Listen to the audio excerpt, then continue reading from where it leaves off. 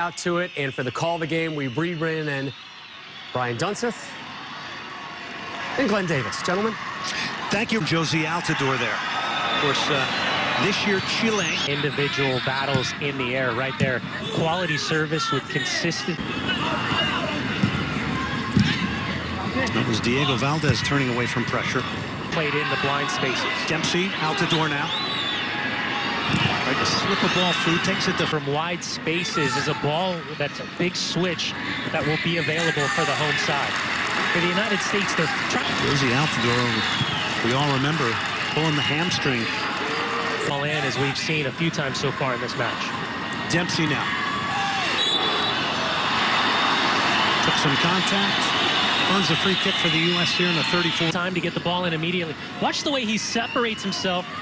And he separates the ball from this for the referee to protect the goalkeeper. And Brian Carrasco. Corner hung up again. Getting up was Gonzalez. Speared off the side netting. Down in individual responsibilities. They're marking on a set piece. That's just a blind header back across the top of the six. And tremendous effort from Brian Carrasco all the way back defending.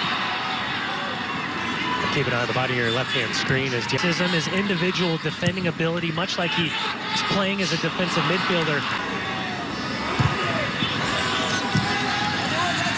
Easler won the header. The second ball is not closed down. Carrasco gets the cross in to the far post.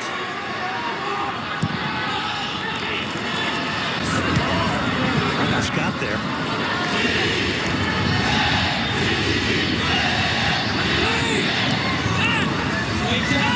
Gonzalez, only one player in the box, and he couldn't pick him out, but Chile's still in possession here. Shea's cross, not a good one, cut out. Seems to be laboring a little bit here. Well, one thing to keep in mind in the final 30 minutes of this match.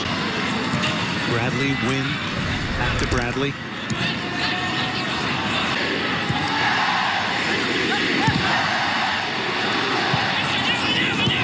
Fouls committed, they have possession in their favor, trying to get the ball on the deck, trying to catch the United States off guard. Another giveaway. Right now, the U.S. a bit staggered here and in real trouble. To the end line. Shot the goal. It's 2.5 weeks into their preseason. It's domestic Chile. Bradley will trap.